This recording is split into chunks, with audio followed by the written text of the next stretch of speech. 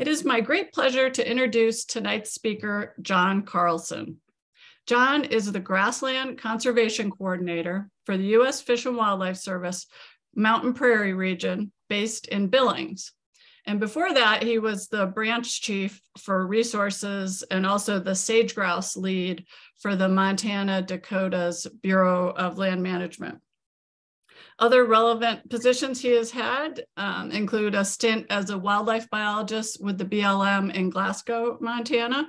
And he was also the zoology program manager for the Montana Natural Heritage Program.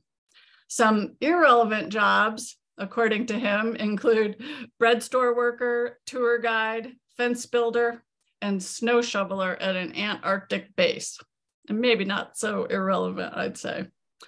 But John got his BA in zoology from the University of Montana and his MS in zoology and physiology from the University of Wyoming.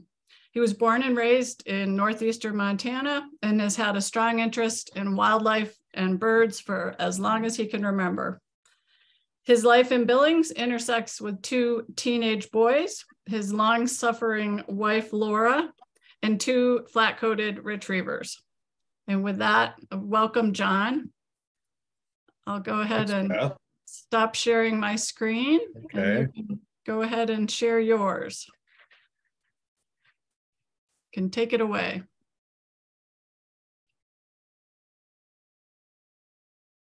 Okay, how's that? Great. Got it. Okay. And you're coming in loud and clear. Good. Well, good evening, everybody. I'm glad you all could join us, and I really appreciate this Zoom platform to be able to do this remotely and have you join remotely as well. And and as Beth mentioned, I got my undergraduate at the University of Montana right alongside Beth Madden. And that's how long I've known Beth, and our careers have intersected here and there, and particularly over this grassland work. And tonight I want to talk to you a bit about why grasslands. And I was struggling for kind of a while to try and figure out how to frame this talk. And I'm involved in a leadership training right now, and I recently had a video assignment, and the video assignment was watching this TED talk, and the guy was talking about efforts that failed and efforts that succeeded. And one of the things that he mentioned was the efforts that seem to have a consistent success rate often dealt with the why they were doing things rather than the how and what.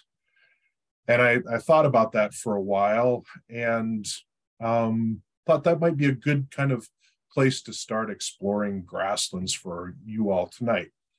I realize I'm talking to the Montana Native Plant Society. I am not a botanist. So you're going to see a lot of bird pictures, but they'll all be associated with the grasslands. I put a few other photos in here as well.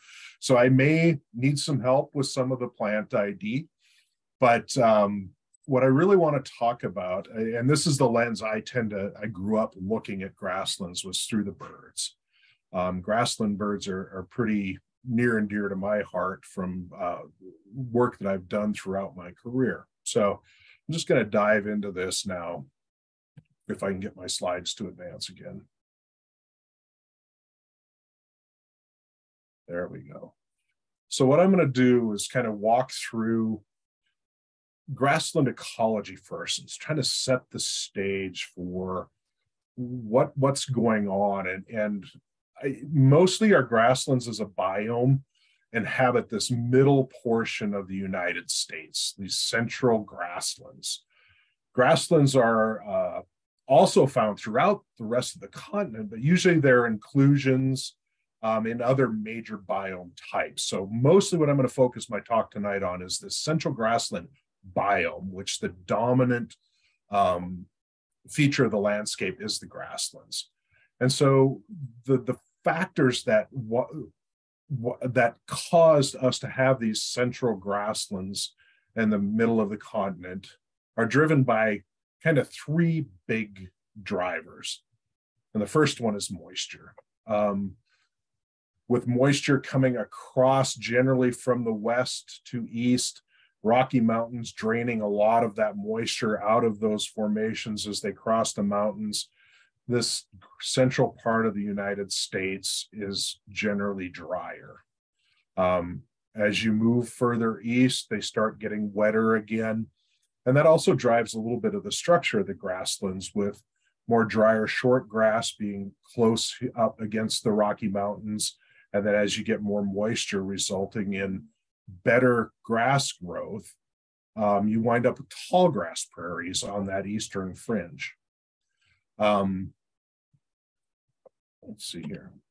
Soils are also a factor in producing grasslands. You can see this starts outlining that major, and the inclusion I'm seeing here in this green, the dominant soil of our grassland systems, also is pretty predominant in the sagebrush system.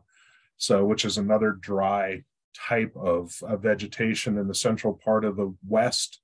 But mostly what I'm talking about here is these soils, this green, I can't even remember what that, mollisoils, I guess.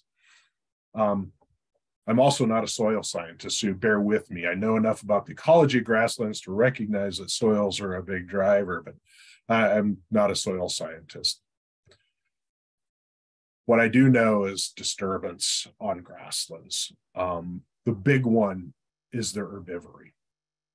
And this combination of moisture soils and disturbance limits what can grow to pretty much grasses. And grasses, this is redundant for a lot of you, the beauty of grasses in the system is that most of their biomass is underground in their root systems. The above ground part of the plant is really well adapted to being removed from these disturbances. Historically, the traditional big grazer of the central grasslands in the United States or in North America was bison.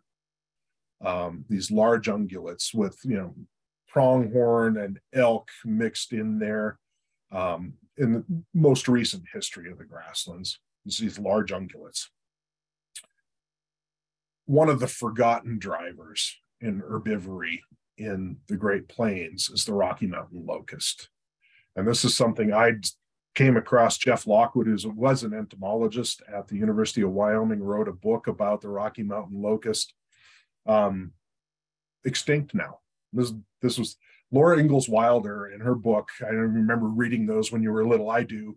Talked about these swarms of locusts coming across the grasslands in Minnesota. And there are reports of millions of insects calculated by the size of the clouds of these locusts coming out across the Great Plains. This was a very dramatic herbivory driver in the Great Plains, and now extinct, which Jeff Lockwood actually got into the philosophy of pest control because of this work on the grasshoppers. Most of the research work was in looking at how to get rid of them, and he was more interested in the ecology and the fact that we had this Rocky Mountain locust that's extinct. And one of the things I want you to realize as we're talking about that, and you see the map behind, is that the scales at which these disturbances happened were huge. Raising from the large mammals, these herds of bison moving up and down this landscape, migrating north and south with the seasons, these eruptions of Rocky Mountain locusts, and then this next one, fire. Fire was, and still should be, I would argue, a main driver in a lot of the ecology of our grasslands. Combined with herbivory, the fire is the main means of keeping woody vegetation from encroaching on our prairies and our grasslands. And I'm going to use prairie and grasslands interchangeably throughout this talk. I have to, little side note, I do like prairie a little bit better because I think grasslands kind of gives a short shrift to the forb component of our grasslands, which is also so important, particularly when we start talking about pollinators and seed production for birds. And just as that, I think prairie encapsulates that idea, a little bit better than Grasslands does, but I'm so used to using Grasslands that I wind up falling back to that. But so fire, again, often human caused, historically human caused, huge fires across these grasslands. These fires operated at very large scales, much like the locusts and the grazers.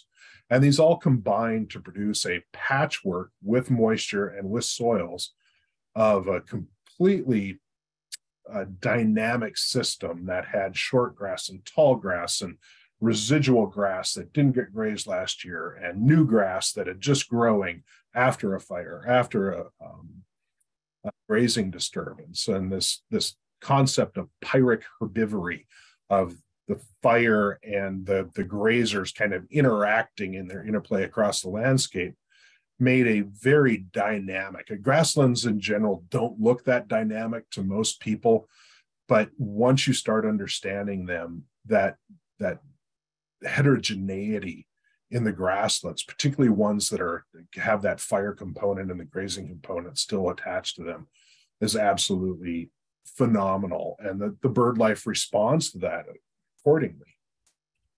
So this is what the historical extent of the grassland biome was imagined to be, extending down here into southern Mexico, coastal plains of Texas, all the way into Illinois, across the northern part of Missouri, Wisconsin, Minnesota, all the way up here to the Rocky Mountains on the west, and then down into southern Arizona with different types. You can see they've classified these different types. And again, it's predominantly built off of that soil moisture combination into what you would wind up, and the soils as well. You can see sandy plains versus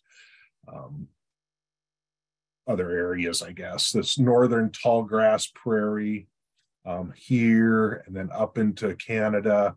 Where I grew up here in the northwestern Great Plains mixed grass prairie, which is a mouthful. So this is what I know best. But just as I've expanded my work now, I'm as part of my job working from Mexico up into Canada with a tri-national effort to try and conserve the grasslands that we have left. And this is pretty much what's left. You can see most of this eastern part, I would argue, still growing grass. It's just a very exotic grass called corn and wheat, and a lot of soybeans. And for a long time, and even probably the production of this map was driven by where grasslands had been turned into cultivated fields to grow domestic grass of some sort or another.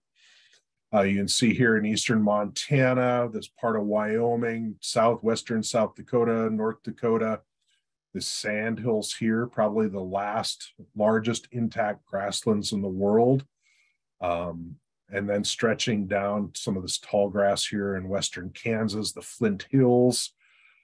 The reasons these are still here is because they are a culture in that landscape that's still centered around growing grass, and that's primarily through beef production. And so that culture of turning grass into beef is essentially what's kept these predominantly private lands intact grasslands. And I have to acknowledge that this is a primarily private landscape, unlike the sagebrush side of things, where there's a high proportion of public lands. Doing conservation in a predominantly public land landscape is very different than trying to do it in a public land landscape. And that's part of the navigation of conservation efforts that I've been involved with. So what are the threats? I already talked about the conversion to grass, to plowed fields. That is probably the main driver that we've seen. This is a map from what's called the Plow Print, and it's World Wildlife Fund product that tracks the amount of grasslands that are being turned into plowed fields in any given year. And then most recently, conifers and woody transition of grasslands into conifers with some of the remote sensing products that we now have and the ability to model this and pick up the signature of trees different from grass. This has become a very kind of insidious threat to grasslands because it's this native vegetation. These eastern red cedars are expanding from the south, junipers expanding in the northern Great Plains. And you can see here this woodland transition diagram here. As the trees, and the primary driver of getting new trees is where you have trees already. So it's independent of soils and moisture. It's just if you've got trees in the vicinity, you're going to wind up more trees expanding out across. And you can see within 18 years, the expansion of that woody encroachment into these predominantly grassland states has been very severe. And we're actually now able to track how much grass production is lost to any particular landscape through the encroachment of trees, which is helping us get the community buy-in in this predominantly private landscape to actually start bringing fire back into the biome, because that is the most effective tool to bring back our grasslands and stem the invasion of these woody plants into the prairie. The other big one, particularly in the northern part of the range, which is a little bit different, more difficult for us to track, is Kentucky bluegrass and smooth brome. It's a little more insidious. It still looks like grass from our satellite imagery, but it does change the composition of our prairies quite considerably. And it's severely impacted monocultures of Kentucky bluegrass. We completely lose that forb component. And they can still function somewhat for bird habitat because birds are keying more in on the structure rather than the species. But pollinators in particular, and I would imagine a number of other insects that rely on forbs, are the ones that lose out in these converted bluegrass mixed the prairies that's been converted to bluegrass or smooth brome. And then, of course, climate change is operating in the background. I just got done with a day and a half training on climate change planning and what we might do in some of our grassland systems, what the expectation might be for our grasslands, and how we might be able to try and at least keep our options open in a changing world for managers in the future. But essentially, the projections are drier and maybe flashier precipitation events, which would shift a lot of these more mixed grass areas into more dry areas and wind up with a potentially very different grassland.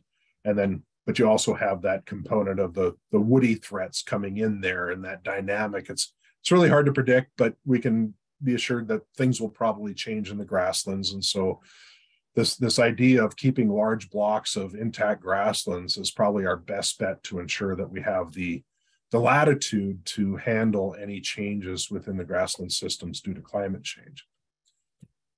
So when we combine all of that, and this is part of an organization I'm going to talk about a little bit later, the Central Grasslands Roadmap. And this is the landscape that we're focusing on. Focus seems a little bit odd when you're talking about most mid part of a continent, but this is the grassland biome. And you can see here those core grasslands when we combine the cultivation and the altered grasslands from conifer encroachment, where we're sitting here. And primarily it's the sand hills, this western or eastern Wyoming, western South Dakota, up through Montana here. And then these are actually, this area up here in Alberta is primarily driven by a large military base, Suffield. So where we're looking is trying to invite people to work in these landscapes where we can stem the tide of this loss from cultivation and encroaching trees. So now, what does that mean from the biological side? I've talked about loss of grass, and this is probably the best data that we have as far as the impact on species associated with grasslands. This was from the State of the Birds geez, 3 years, 4 years ago now. And you can see here, the loss of grassland is almost exactly mirrored by the percentage loss of grassland birds. There are most decreased a guild of birds, and just the impact and the loss is astronomical. 720 million grassland birds since 1970. I've seen the changes in my lifetime in the places I grew up.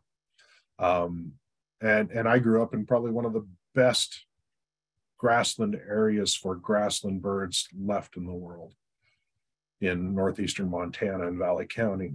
So I've kind of walked through the very technical why part of this talk. I've given you kind of the background. What I want to do now is talk about more of the personal why and the aesthetic why, which in some cases I think is almost more powerful in telling this story about grasslands and the importance of grasslands to me and hopefully to all of us. And so this is just going to be from here on out until the end. I've got a little bit of a hope slides at the end after that really depressing first part of this. I'm just going to show some photos that I've taken over the years, things that matter to me. This happens to be my favorite grassland flower, Liatris. And it's actually the name of the kennel where my flat-coated retrievers came from. She's also a botanist and a prairie ecologist. I love these flowers, blazing stars. This is that splash of color late in the summer. These are late blooming summer plants when the rest of the prairie is pretty much starting to dry out, and you get these columns of bright purple popping out of the prairie. And it's always kind of, to me, that really nice sign of life in a prairie that's pretty well desiccated by the end of July. And this is, I mentioned where I grew up. This is Bitter Creek. This is in North Valley County. This is probably not the best part of the grasslands of Bitter Creek, but it's certainly the most scenic as it drops off of this big plateau down into the bottom of Bitter Creek. And those two guys in that picture are now my teenage boys. This is when I actually lived in Glasgow. It's my wife, Laura, there. And this is family. And this is not only my family and the connection to grasslands, but a number of families. I mentioned that culture of raising cows, converting grass into beef, and how that particular culture in particular, it gets a lot of bad rap, and some of it I would say has been earned in some poor management practices. But that culture is our most effective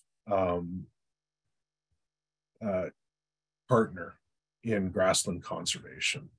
And because they care about the grass too. And as we can learn together about finding what works for all of us to maintain these grasslands, the more powerful we are going to be in doing that. So this is the why for me is family, not my family, but the families that make their living off of these pretty special places. And then I warned you I was going to dive into the birds. This is my probably favorite grassland bird, the thick-billed longspur, formerly McCown's longspur.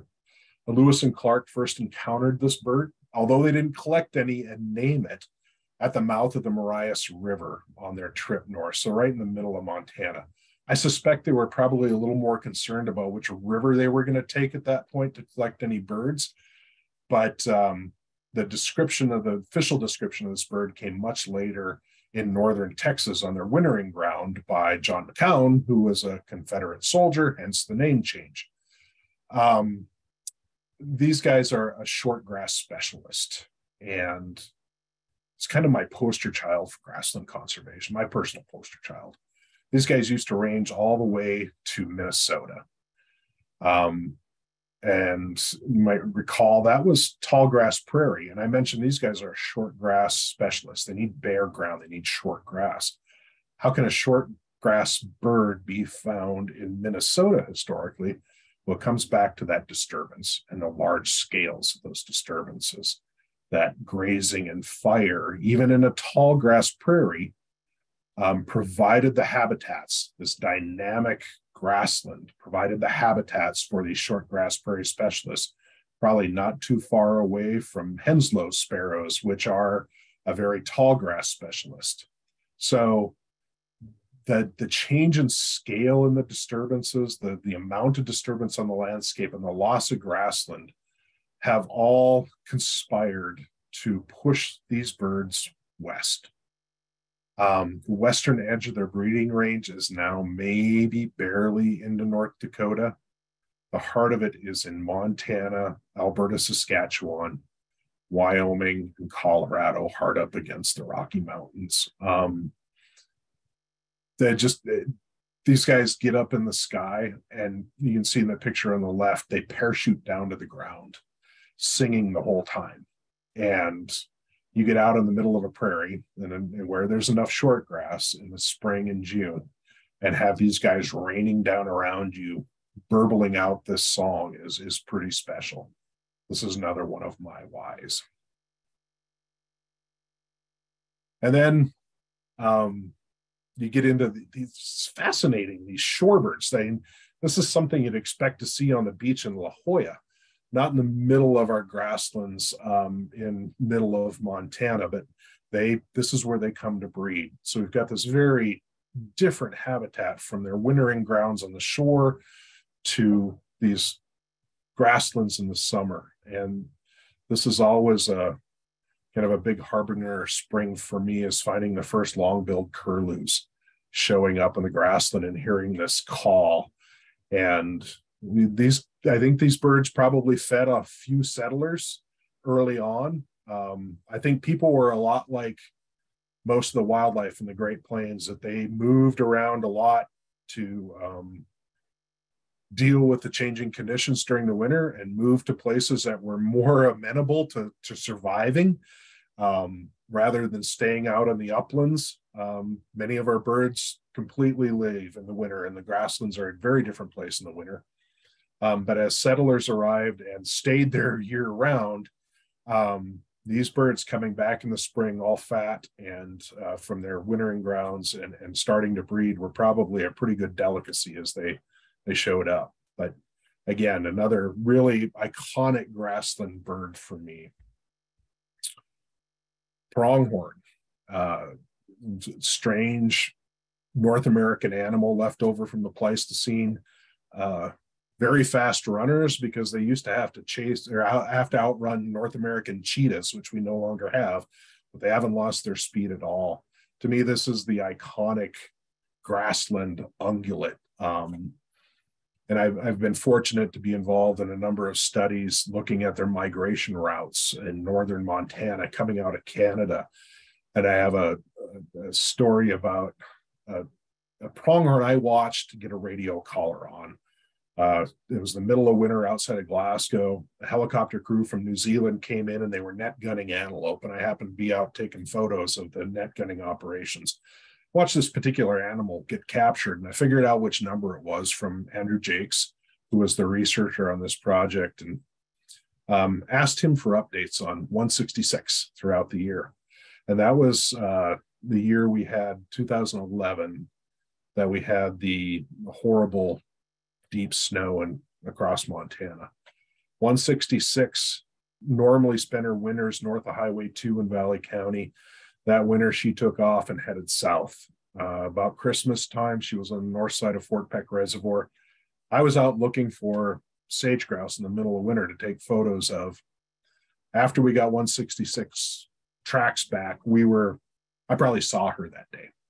There were antelope moving south through that landscape, and our tracks pretty much intersected on the same day somewhere in South Valley County.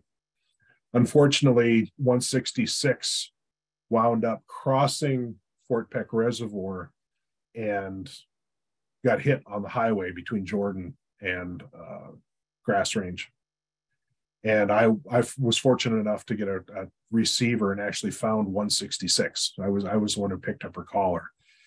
And that travels that animal went on gave me a glimpse into the dynamics of the historical part of the system and that scale that these animals worked in, that we are slowly chopping up piece by piece. And the fact that a lot of those antelope that went south of the reservoir that winter never made it home, because by the time they turned around to go north, the ice had gone out of Fort Peck Lake and they could not get across the reservoir swimming. So there were herds of displaced antelope that normally would have spent their summer in Canada, parked on the south side of Fort Peck Lake, trying to get north. So that's another why for me, is because I want to see these things continue, again, for my family, for everybody's families, to be able to see these huge migrations of pronghorn continue into the future. It seems kind of odd to have a cow picture in a grassland talk from a wildlife biologist. But like I mentioned earlier, the ranchers that I get to work with that make a living turning grass into beef are the reason, with a lot, I shouldn't say the only reason, because there's certainly been a number of professional conservationists, be it government, NGO, state governments, that have all worked, our joint ventures. So we've got migratory bird joint ventures that are partner-driven organizations that find ways to make conservation happen on the ground. But the neat part is that working with ranchers and this idea that we're trying to keep grasslands for all of us. One of the biggest successes I've seen is when we start talking about grasslands in the language we each understand. When I was talking about earlier about the conversion to woodlands, the language we figured out to talk about was pounds of grass being lost to trees. That's something producers understand. When they're losing income because of trees and they're trying to grow grass, they understand that. And so we had that common language about loss of grasslands, just presented a different way that's really made things start to happen in these landscapes. So this is another why for me. It's the people that make their livelihood off of these predominantly private lands. And if they're not growing cows, the next thing they're going to do is probably sell it and turn it into cultivated fields to grow something else. The prairie wildflowers are pretty spectacular. Again, this is another, not quite up there with the liatris with me, but these gumbo lilies are a spring sign of home for me, particularly in the drier soils of South Valley County. Let's start going through this a little bit faster so I don't run out of time at the end here. Lark buntings. These are eruptive birds in our grasslands. And this is another one that ties this whole continent together, because these birds breed probably from New Mexico all the way up into Canada, but not always in those same places. And when we have big eruptions of lark buntings in Montana, it's usually because conditions aren't very well in the southern part of their range, and vice versa. So these birds are very well adapted to moving across this huge landscape to find where the conditions are just right. And you can imagine historically, with those large-scale disturbances I talked about of fire and grazing, that in any given year, those combinations would be very different across big parts of the landscape. So these birds have evolved to move long distances between years, even within years, to find the right breeding conditions. And these guys are probably the biggest example of this, because they tend to flock up, where our other grassland birds in the summertime are pretty much loners. Seeing huge flocks of these black and white birds is pretty obvious when you have a lot more lark buntings in the landscape, say, than maybe a Sprague's pipit. Another one is the mountain plover. Again, a very short grass specialist, very tightly associated with prairie dogs in most areas, but in some areas they're just tied to soil types. And they don't rely on that dynamic. They know the soil is going to provide the conditions that they want, no matter what. So this is a mountain plover, specially managed area in South Valley County on BLM lands that is one of those areas that is consistently has mountain plovers, no matter what the dynamics of the grasslands are going on around them, and particular prairie dog colonies. So in, say, South Phillips County in Montana, these guys are really much more tied to the ups and downs of prairie dog populations, and the prairie dogs providing that bare ground that they desire for their breeding. This guy I don't know much about. In fact, I'm drawing a blank on the tiger beetle. A good friend of mine does a lot of tiger beetle work, and he told me what this one was. But this is what I threw this in here, is the dynamics of this other component of grasslands that often people don't think about, and that's the insect component. Pollinators, which I'll touch on a little bit later, are pretty obvious, but there's a whole host of other insects that are very big drivers. And now, I didn't have a picture of a dung beetle, but that's another one that's become quite important lately as we start talking about the dynamics of recycling within a prairie and the breakdown of fecal matter from these grazers, and how important dung beetles are to doing that. And one of the things we found is that a lot of the dewormers that are used in modern livestock operations, particularly if they're done out on the open range, are deadly insecticides that when a dung beetle goes to eat the cow patties, they wind up getting killed. So we're looking at ways to try and minimize the use of chemicals like ivermectin in a lot of these places to ensure that we have that good nutrient cycling for our prairie soils. I had to throw a picture of Montana state bird in here. This is the story with Western meadowlarks is pretty interesting too, because we always think of these as being pretty ubiquitous, common birds. But what we found is even our Western meadowlarks have declined significantly throughout the continent. And so it's just, again, tying back these things that we've always kind of taken for granted, our state bird, it's all over the place, that when you look across the entirety of the United States, that these birds are also experiencing some rather severe declines. And oftentimes we don't notice that, because in, like, growing up, I didn't know the extent of the loss of grasslands, because I was living in one of the best grasslands in the world. And it wasn't until I got older and started traveling around, thinking, probably like a lot of people, that was very typical of our Great Plains. And I found out very quickly that Valley County is not very typical at all in a lot of ways. But particularly with the extent of grasslands still left in that county compared to a lot of other places in the world, it is really special. So this why is, for me, is the recognizing of common birds and realizing that they may not be as common as we think they are. And then again, I'll come back to the larkspur here and the pincushion cactus. Again, those splashes of color in the springtime on the prairie. June, late May on the prairie are just pretty special for me. And I always try to make a trip back to Valley County to experience that special time of year when the prairies come alive and the flowers start blooming and the birds are singing. That generally dull beige color turns into a riot of different colors, yellows and purples, and the green grass. And like I said, the birds, the auditory component of that is pretty special as well. And you get some pretty amazing sunsets on top of it. The bobolink, it's probably the same picture that's sitting behind me, I guess, in this talk. This is a little bit taller grass specialist. These guys winter in South America, and they can become big pests because they form big flocks and they raid fields, and there's just huge flocks of these guys in the wintering grounds. And the why I put in here is the recognition that a lot of the species that we deal with in North America only spend a portion of their lives in our part of the grasslands.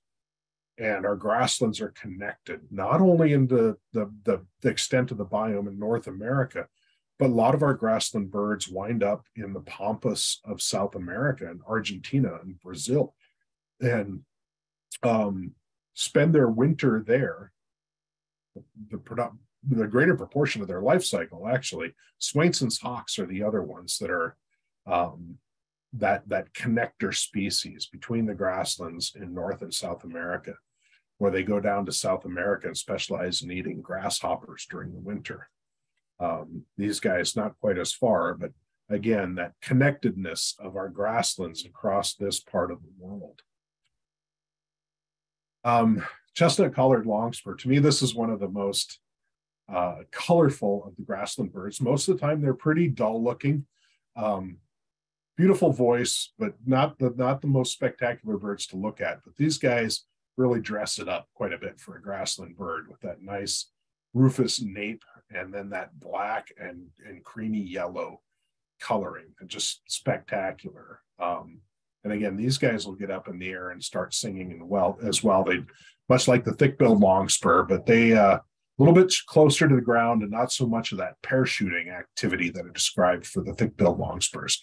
And these guys have done actually fairly well under what I would say would be a misguided management direction, where a lot of our range management for a long time was driven towards not too much and not too little. So it's the Goldilocks of finding the right, just leave enough grass for next year, but manage towards the middle.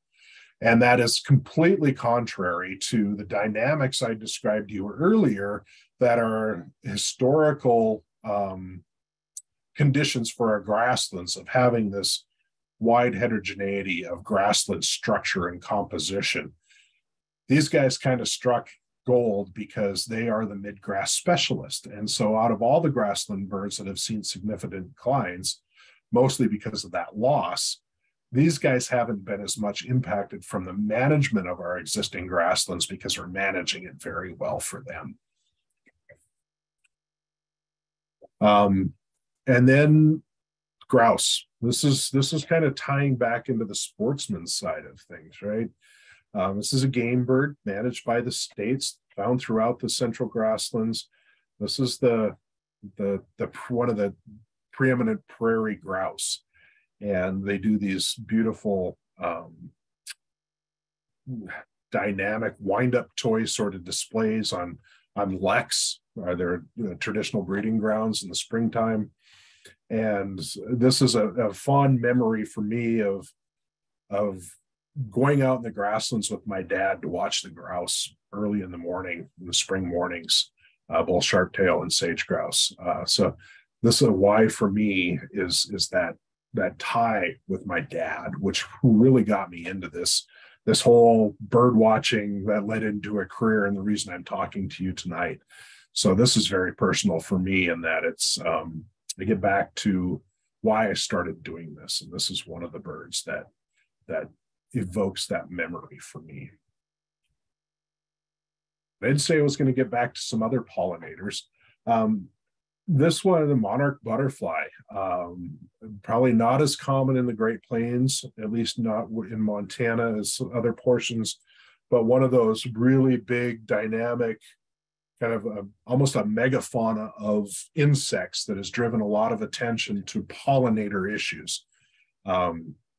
This happened to be just outside of Fort Peck on a Fish and Wildlife Service former crop field that had been planted back to a lot of pollinators, including these Rocky Mountain bee plants. And it was really nice to see the agency I worked for restoring some of the grasslands that formerly had been used crop share for food for wildlife, now being converted back into a much more dynamic and natural food source, particularly for these pollinators. And I can't leave these guys out. This is actually a bison cow and a calf from a fairly small herd that exists in Fort Peck, Montana. And this is tying it back, kind of the broad scale, the United States national animal that really drove a lot of the dynamics of these grassland systems, drove a lot of the dynamics of our Native Americans, and the indigenous people of this continent relied on this animal. I grew up with bison. It's just a small herd right there at Fort Peck, and so this is another connection to me. The why for me is knowing that this animal and growing up with it, and that the cultural history associated with bison is just profound. When I think about the house I grew up in Fort Peck on the edge of the Missouri River, and rewind in my mind in time to what that landscape would have looked like, and the immense herds of bison that Lewis and Clark recorded coming through that area and that sustained an entire indigenous culture. This is another really profound animal for me in grassland conservation. And then kind of tying back to another cultural tie to the native people. I showed you the sharp-tailed grouse earlier. This is a greater prairie chicken, and a very similar dance in the springtime. This happens to be on a lek in the Fort Pierre National Grasslands managed by the Forest Service in South Dakota. And I was fortunate enough to go down there and observe these guys on their lek a few years ago. And just spectacular, again, beautiful mornings on the prairie, watching these guys go through their mating dances was pretty spectacular. And as I mentioned, the cultural ties of grasslands to the people native to this continent. This was a gentleman doing a Native American dance called the chicken dance. And this was a special treat. The organizers of a grouse conference that I went to a few years ago in Lander, Wyoming, organized for us on one of our field trips. We'd pulled up to this overlook. We really didn't know what we were pulling off. Everybody got out of the bus. This gentleman emerged over the edge of the hill with a drummer and a singer, and he did this chicken dance for us out in the middle of the prairie. And it was this was a why moment for me, that touch to that ancient culture, intimately linked to the grasslands that I value so much as well.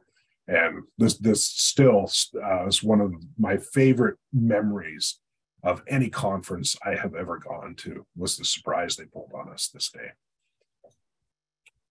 And then the prairie smoke, again, this brings me right back to the Valley County and laying out in the prairie early in the spring.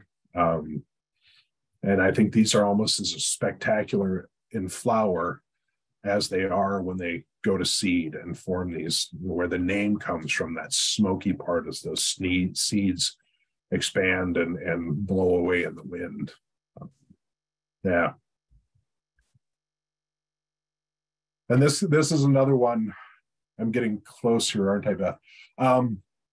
This happened to be that same winter. I was driving back and forth of that winter between Billings and Glasgow. So I got to see, again, these movements of pronghorn across the landscape, and the challenges they faced. And this is part of the conundrum in grasslands, is that I mentioned earlier about the importance of keeping a grazing culture in these grasslands. Oftentimes that management has fences associated with it, so we can make sure that we're managing and grazing appropriately by moving cattle primarily across the landscape into different pastures.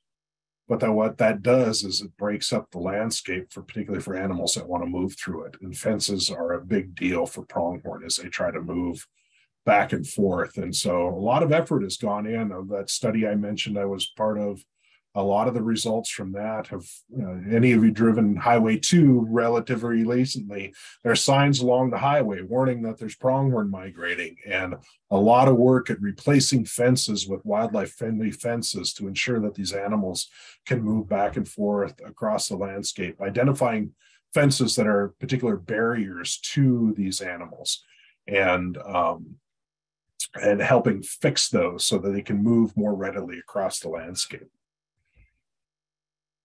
And this is another one of the fabulous four of grassland birds in my mind. This is the Baird sparrow. And the reason this one is in here because this reminds me that of the dynamics of the grasslands. This is a bit taller grass specialist, and you can see there's a little more residual cover. And again, these are birds that move readily around the landscape, trying to find those spots where those conditions are just right for them, the taller grass. And they've got this beautiful little tinkling song that it's getting harder for me to hear, but it's still, again, another sign that this suite of grassland birds have come home again to the prairie that I value so much. And then this is a regal fritillary. This is another grassland specialist. It's actually petitioned for listing on an Endangered Species Act. This gets back to the comment I made earlier about the forb component of our grasslands and how I think prairie is probably a more apt descriptor. It allows me to imagine the full composition of forbs and grasses that we're concerned about to ensure that we keep the components of life, all of the components of life associated with our grasslands, and don't forget about these other pieces that aren't as readily observable. Although this guy is pretty spectacular butterfly, I have to admit. And Beth, I think this is one of your favorites. I think this may be my last slide. This is the Sprague's pipit. And again, these guys were one of the most common birds with some of the early naturalists coming across the Canadian-US border, North Dakota, Montana. They were everywhere, but they never saw them. This bird gets way up in the sky and floats and sings for hours.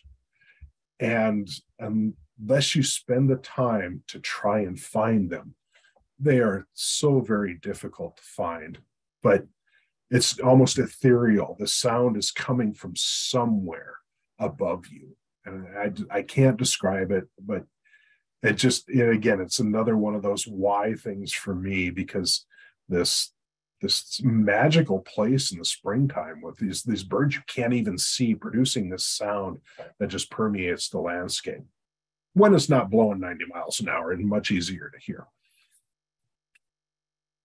Oh, I had to throw the magpie in here. This is probably my all-time favorite Montana bird, I would have to say, because they stick here year round.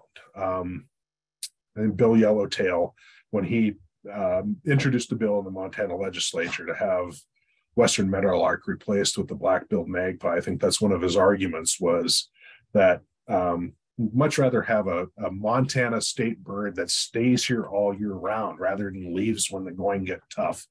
And these guys were typical prairie birds. I was just reading an account from a naturalist in Canada talking about how early accounts of them following our Native Americans around and essentially going in when after they made a bison kill and helping clean up. So they learned to associate people with food and would follow people around as they were moving around the landscape looking for bison. So, yeah, that's my last of my why photos for me and hopefully all of us. I painted a pretty dire picture early on in this talk, and now I want to kind of circle back and talk about what's being done. And a lot of efforts have gone on in places, I would say, somewhat disorganized across the continent. Most recently, the Central Grasslands Roadmap was an effort that came out of the Bird Conservancy of the Rockies, based in Colorado, to provide an overarching umbrella of support for grassland conservation, lobbying, among a very diverse partnership. And you see here the Sovereign First Nations, US, Mexico, and Canada, looking to make our conservation efforts a little more concerted and coordinated across the biome, because the threats we're dealing with are operating at scales that are beyond where most of our conservation work has been happening to date. And like I said, the NRCS has been very effective in selling that message of how to deal with eastern red cedar encroachment, juniper encroachment on our eastern and southern grasslands by finding a common language to talk to our landowner partners about the importance of grasslands and managing through fire and getting rid of trees and the importance to grass. We just had a summit in Fort Collins last spring, and we're moving ahead with trying to operationalize this roadmap. And the website is there if you want to check it out. I'm always available to answer questions about the roadmap and any of this grassland conservation stuff I talked about. So that's one big effort I've been involved with. It's very hopeful with a partnership that we're pulling together to try and coordinate these conservation efforts. And then these are just a list of things that come out of some of the bird work that I'm doing. These are more just generally directed towards things you can do to help birds, but in some ways, some of these are very grassland bird centric, but most of them are pretty general. Collisions is always a big thing, and grassland birds are no exception. They just don't generally have the opportunity to run into too many windows. GATs, rodenticides, reducing lawns, planting natives, all these sort of good stuff. Bird-friendly coffee I can recommend. I drink it myself. It's very good coffee. The other last one here is watching birds collect data in eBird. And I would say that the same is probably true from our plant side or insect side, that the more we know about our grasslands, the more effective we can be in telling the story about our grasslands and the impacts on things that we care about. With that, I'm going to open it up to questions. Beth, I think I'm just going to stop sharing the screen so I can see everybody better here. Sure. Great. Yeah, gosh, John, thank you so much. That was wonderful. All your thoughtful information as well as your beautiful images there. My goodness. Yeah, and I'll let people please go ahead and type any questions into the chat. There's a few in there. And I'll start out with one that, like you, I really love the prairies and I've spent a lot of time out there, but I do know it can be hard to visit the prairies and have the experiences that we see in your images. So do you have any tips for people that would like to go out in Montana and maybe spend more time on the prairies? What do you recommend? Yeah, I'd recommend not going now. They're especially hard to visit right now and not all that interesting. Most of the interesting stuff is underground this time of year. Like I said, May and June are really the times when I love to be on the prairie. And as I mentioned, it's predominantly a private landscape. But like Valley County in particular has a lot of public land of really beautiful prairie in northern Valley County. Medicine Lake National Wildlife Refuge also has some very extensive prairie with a lot of the wildlife, the animals that I talked about here. And then further south, there's a few refuges, Valentine National Wildlife Refuge in Nebraska. There's Kansas, the Flint Hills are also pretty important. Driving through the Nebraska Sandhills. It's always tough though, because a lot of those are predominantly private. And so a lot of the viewing is from any sort of publicly accessible place. But Valentine National Wildlife Refuge, I think, would be one that would be pretty special in the Sandhills there. So any place you can find BLM land, I think is even, in my mind, is better, because a lot of times you can be there by yourself. I find that refuges tend to concentrate people because that's where we think about going to visit a lot of these places to look for wildlife. But one of the things I find really special is being alone on the prairie and experiencing that with either a small group or by myself is pretty special. And the BLM lands in eastern Montana can often do that in spades. Great. Yeah. Good info there. And we did have, Deb was asking John if you knew where you could buy native shortgrass prairie seed, and a lot of people did chime in and help her. And we had some mention of our plant source guide that's on our website that has places in Montana. And I don't know if you had anything to add as far as native plant seed sources. I don't, other than most of my work has been in sort of large scale restoration, working with private landowners. We've got a landowner group in north central Montana that is converting cropland back into grasslands, which is really fun to see. It's nice to see new grasslands coming in rather than grasslands disappearing. And that's been a challenge for us, is where to get enough native seed to do that effectively, and particularly stuff that is more locally grown that has a better chance of succeeding. So hopefully it's a good problem to have, and it means we're doing grassland restoration. But it would be really nice to figure out a little bit better sources for locally grown seeds. And we've been working with the Fort Belknap tribe a bit to see if that's something that could potentially be a business opportunity for our Native American partners in grassland conservation to take on. All right, yeah. And Sue is wondering what your thoughts are about American Prairie. Oh boy, that's a complicated one, because I think, let me back up. I think it's pretty fascinating that that particular part of the world, we have a couple of very different conservation models happening. We've got TNC, who's been working in that landscape for a long time, bought a ranch, much like APR did, or like what is American Prairie now, early on, but then realized that the management of that land was beyond what they were willing to couldn't invest in, didn't have the money coming in to do that. And I'm paraphrasing. I suspect that the story is much deeper than this, but I'll just leave it at that.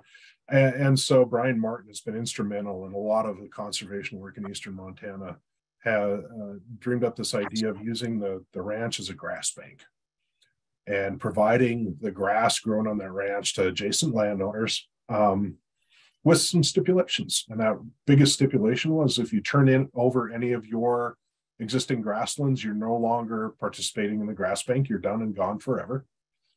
So that disincentivized conversion of native grasslands. But the way they incentivized grassland conservation on private land was by giving discounts to people who grazed on the Matador Ranch for the values that they had on their property. So the more sage-grouse nuts you had, the more grassland birds were documented on your lands. The more pronghorn you had, I don't know what all the measures were, you got a reduced rate in grazing on grass on the Matador Ranch. And so it incentivized that across the landscape in a very community developing way. AP took a very different approach, in that to effectively, and I think they're right in this, to be certain in your management, it's probably best to own the land. And so they've took a very different approach of trying to buy whatever lands were available to them in that landscape and manage it for the values that they wanted. So I think the jury's out. I think in some ways they're both very effective. And I'm not sure of the costs, what the trade-offs are in each one of those models. So I'm walking a fine line here. I see the value. I love seeing the bison out there, but I worry about the impacts of the community. I love the way TNC has done that in that collaborative community, but certainly the certainty of that long-term maintenance of that model is dependent upon the willingness of landowners to want to participate. So I can see both ways, and they're both doing great work in prairie conservation in that part of the world. Great. Yeah. All right. Shirley is wondering if you have any recommendations for small acreage farmers in Montana trying to retain some grasslands on her farm she's thinking of, and resources for help. NRCS is kind of my go-to partner for private landowners, and any of the programs they may have to help assist with financially with anything you can want to do on your private land. And in a lot of ways, I learned lessons from Brian Martin again on, from a private landowner standpoint, it's got to work for you, right? And a lot of our NRCS folks understand the Farm Bill programs and what might work for you to do what you want to do on your lands. So yeah, it's a very personal question, I think, from a landowner standpoint of how do you want to manage your lands.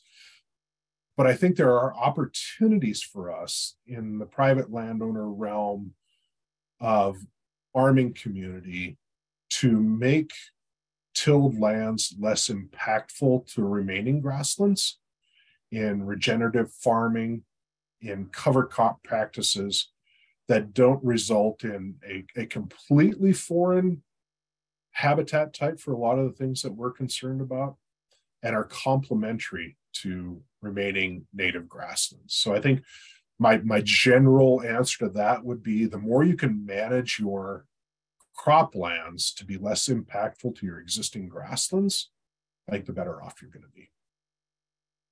Nice. Well, we're getting a lot of great comments in the chat. People are very grateful and thanking you. I noticed Joyce sent me a note, and I just want to say, oh yeah, one of your irrelevant jobs. It is. It was Joyce. It was relevant for both of you guys. Isn't that nice? She kept me employed as I would venture off into different parts of the world, and I'd come back and Joyce would find a job for me. And she kept, it was a safe place for me to go when I was in Bozeman. That really kind of got me through a lot of hard times. So I'm glad you said hi, Joyce. You don't know how impactful that was for me in my life to have you help me. Nice. Ken would like a little bit of information about how are independent ranchers coming on to grassland conservation in general, engaging with that? I think it gets back to, well, this is one of the challenges of working in a private landscape, is that everybody's different, right? But the commonality for most ranchers is that their commodity is grass. If you don't have grass, you can't grow a lot of beef. And that's the primary use of most of our private lands, grazing lands that are still in grass. So when we start talking about grass in a language that resonates with private landowners, because that's their income, we start finding common values in grassland conservation. And that has been the key that I've seen in a lot of places where we can start linking up the things that each of us care about and finding that common ground. Another example of, I mentioned that pounds of grass translation for landowners really resonated. The loss of pounds of grass that we could demonstrate by red cedar encroachment was unbelievable to them. It was like, oh, yeah, I remember now, Dad said that field used to be in grass and now it's all trees. And that's what it means, is I've lost 3 tons of grass on an annual basis because I didn't do anything about those trees. That really speaks loudly. So that's where we're starting to see this folks getting together to deal with these threats that if your neighbor doesn't treat trees and you do, you're going to still have a problem with trees, and so is your neighbor. And so we're starting to see groups of people get together to deal with the threat at scales that matter to dealing with it. Another example I've seen is we start talking about groundwater recharge in our playa lakes in the southern grasslands of Colorado and New Mexico and Nebraska, that those shallow wetlands were getting tilled up, converted, and all of a sudden people's wells started running dry, including municipal wells. And we were able to demonstrate that those wetlands played an important part in that groundwater recharge. And if they would restore some of those wetlands, their wells would actually respond and become active again. So we're starting So we're seeing places where we can start finding that common language to talk about what conservation means to us individually. It's that why question again that I'm kind of hammered through my talk, right? Because it matters to us in ways that we probably don't even realize until it's kind of presented to us. Yeah, another example being carbon storage. We didn't realize how much our grasslands. So these ranchers that are raising their cattle, they're also storing carbon for all of us, for the whole earth. Yeah. I'm glad you brought that up, because that, remember early on in my talk, I talked about the ecology of grasslands and that all of that, the grasses and the root system underground. And we actually had an instance here recently trying to find some funding for grasslands, and we had climate change scientists telling us that we should be planting trees, and that any burning of grasslands they weren't going to allow because it was detrimental to carbon storage, climate change concerns. And we were able to point out that your trees store carbon above ground, and it's very susceptible to when it burns, all of that carbon gets released. When grasses burn, very little carbon gets released. It's just that above ground part. All of the carbon, or the majority of the carbon, is stored underground where it's less volatile. And so restoration of former croplands could be a very good way to gain money from lands of former croplands through a carbon storage. You actually increase the storage in the soil by converting them back into grasslands. And there's a developing market for carbon that way. Great. All right. Well, you're getting a lot more thank yous in the chat there.